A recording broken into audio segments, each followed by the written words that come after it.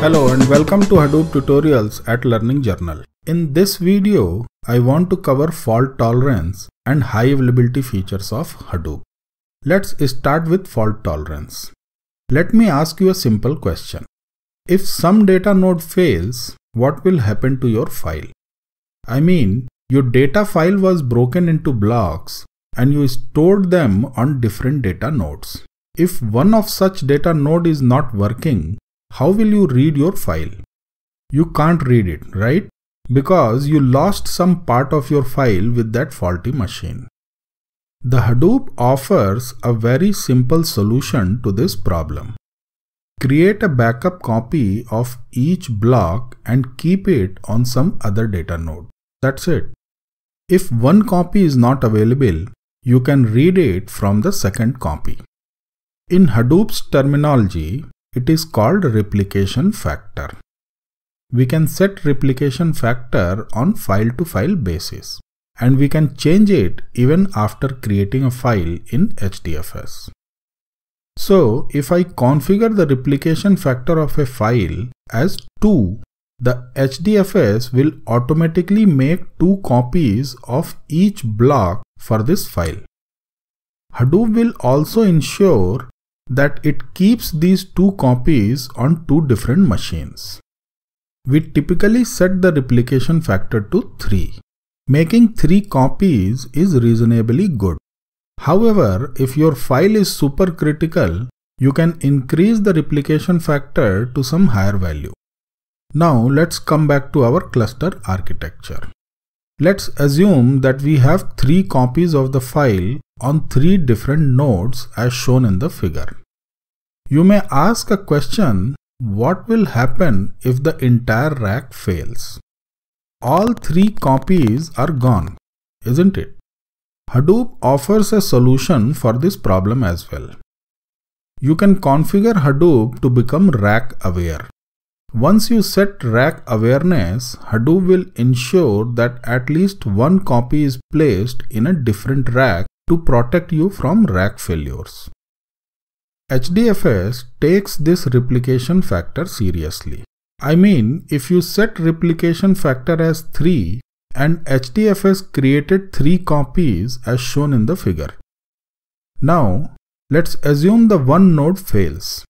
One failure leaves you with 2 copies. Another failure will leave you with just 1 copy. But you wanted HDFS to maintain 3 copies. We already know that each data node sends a periodic heartbeat to name node. Name node will soon discover that this particular data node is not sending heartbeat, so it must have failed.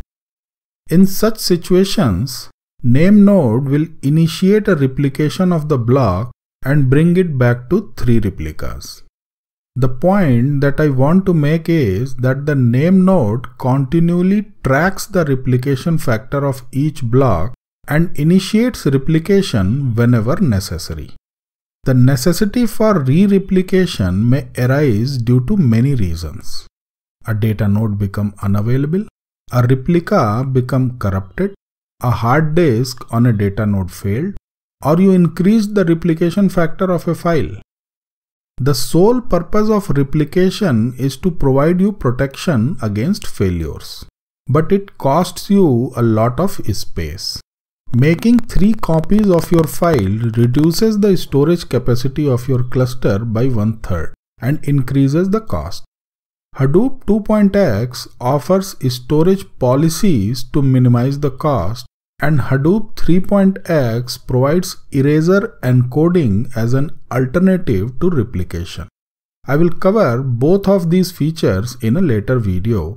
However, replication is the traditional method for avoiding faults, and cost concerns are not too high because disks are reasonably cheap. The next thing that I want to cover is high availability. Let me ask you some questions. What is high availability? If you don't know the answer, there is no point in learning high availability features in Hadoop. If you know high availability, can you explain how it is different than fault tolerance? Let me explain. You already know that high availability refers to the uptime of the system. It shows the percentage of time the service is up and operational. Every enterprise desires a 99.999% uptime for their critical systems. The faults that we discussed earlier, like a data node failure or a disk failure, or even for that matter a rack failure, those faults doesn't bring the entire system down. Your Hadoop cluster as a whole remains available. Some files may not be available due to those faults, but we learned that replication is the solution for those faults. So we already have protection against data node failures. What happens when the name node fails? We already learned that name node maintains the file system namespace. Name node is the only machine in Hadoop cluster that knows the list of directories and files. It also manages the file to block mapping. Every client interaction starts with name node. So if name node fails, we cannot use Hadoop cluster. We cannot read or write anything to the cluster. So the name node is a single point of failure in Hadoop cluster. To achieve high availability for a Hadoop cluster, we need to protect it against name node failures. The question is how to do it. The solution to protect yourself from any failure is the backup. That's it. In this case, we need to make a backup of two things: HDFS namespace information. All the information that a name node maintains should be continuously backed up at some other place, so that in the case of a failure, you have all the necessary information to start a new name node on a different machine. Standby name node machine, right? To minimize the time to start a new name node, we should already have a standby computer pre-configured and ready to take over the role of name node. Now let's come to the namespace information backup. We already learned that name node maintains the entire file system in memory and we call it in-memory FS image. Name node also maintains an edit log in its local disk. Every time name node makes a change in the file system, it records that change in the edit log. The edit log is like a journal ledger of name node. If we have the edit log, we can reconstruct the in-memory FS image. So, we need to make a backup of name node edit log. But the question is where and how. There are many options, but the best solution offered by Hadoop 2.x architecture is QJM. We call it Quorum Journal Manager. The QJM is a set of at least 3 machines. Each of these 3 devices is configured to execute a journal node daemon. Journal node is a very lightweight software, so you can pick any 3 computers from your existing cluster. We don't need a dedicated machine for journal node. Once you have QJM, the next thing is to configure name node to write edit log entries to the QJM instead of writing it to the local disk. You might be wondering why do we have 3 journal nodes in a QJM? That gives us a double protection. The edit log is so critical that we don't want to back up at only one other place. That's why we have 3. In case you need higher protection, you can have a QJM of 5 or 7 nodes. That's all about making a backup of namespace information. Let's move to standby name node. So we add a new machine to the cluster and make it a standby name node.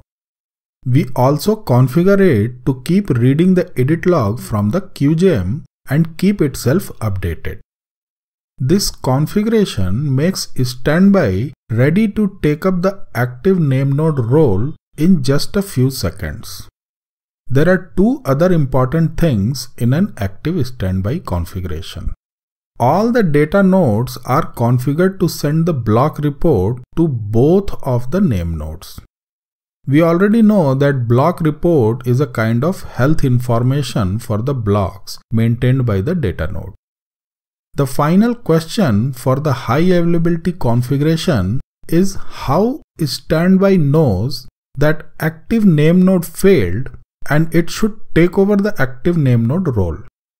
We achieve this by placing a zookeeper and two failover controllers on each name node. The zookeeper failover controller of the active name node maintains a lock in zookeeper. The standby name node keeps trying to get the lock, but since active name node already maintains it, the standby never gets that lock.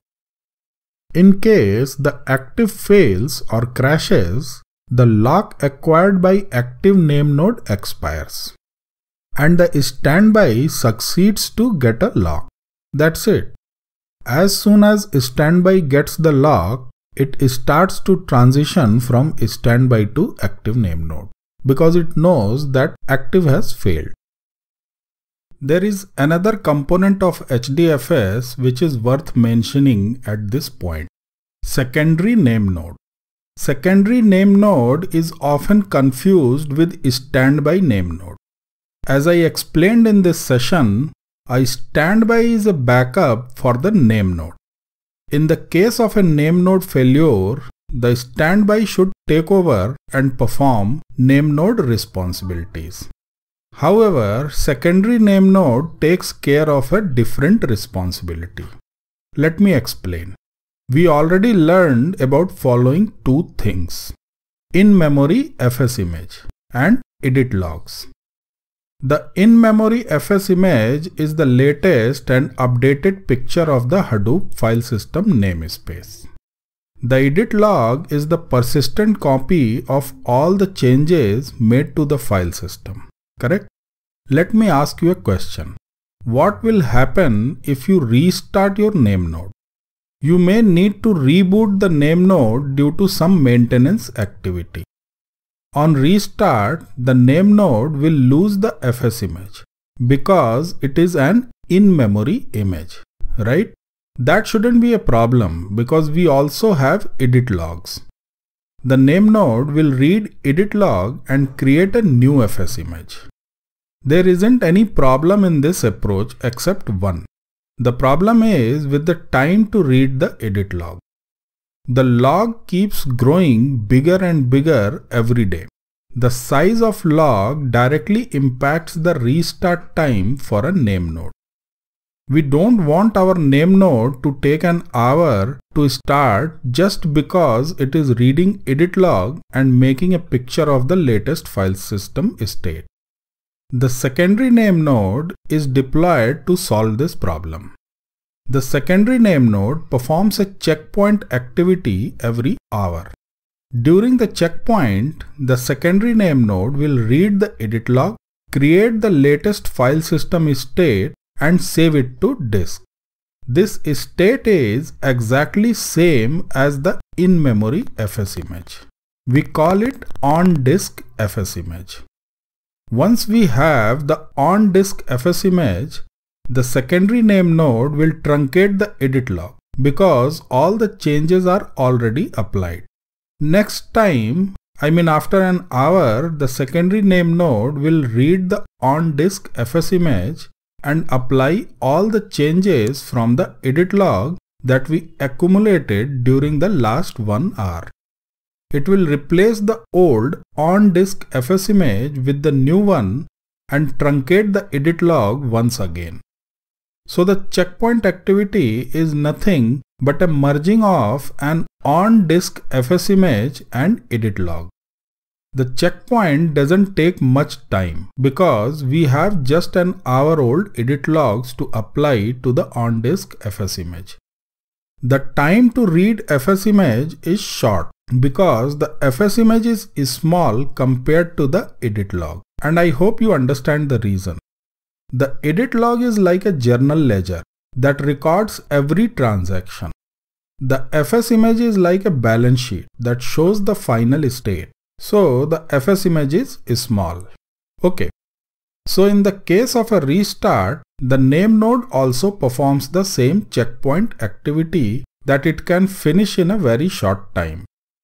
I hope you understand this process. The whole purpose of secondary name node and checkpoint is to minimize the restart time for the name node. The secondary name node service is not required when we implement Hadoop high availability configuration. In that case, the standby name node also performs the checkpoint activity, and hence we don't need secondary name node in high availability configuration. Okay, I talked about various HDFS architecture features and tried to explain how they work. A good understanding of architecture and functionalities take you a long way in design and implementing efficient solutions. The actual setup and configuration specifics are for admin and operations people. Since our focus is for developer and architect, we skip those things. However, I will cover some basics of installation and configuration in following videos. Thank you for watching Learning Journal. Please like, subscribe and share to support us. Keep learning and keep growing.